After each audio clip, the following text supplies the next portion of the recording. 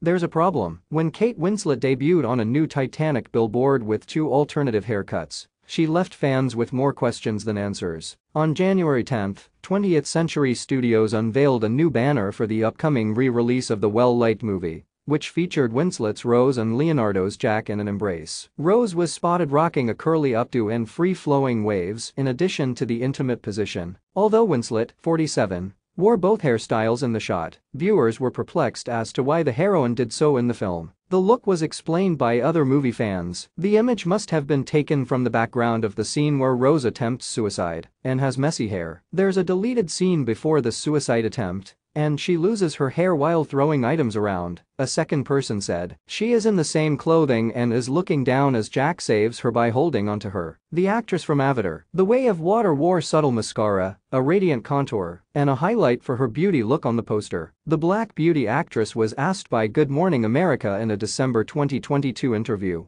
if she would revisit Titanic on its anniversary. She admitted that she doesn't like seeing herself on the big screen, but added, "I probably will. It's great and incredible to have been a part of something that, is so steeped in nostalgia for people and still resonates with people in the way that it does," said the dressmaker star, as she continued to gush over the hit movie. "It's a great, huge honor that people still adore something that I was a part of all those years ago," Winslet continued.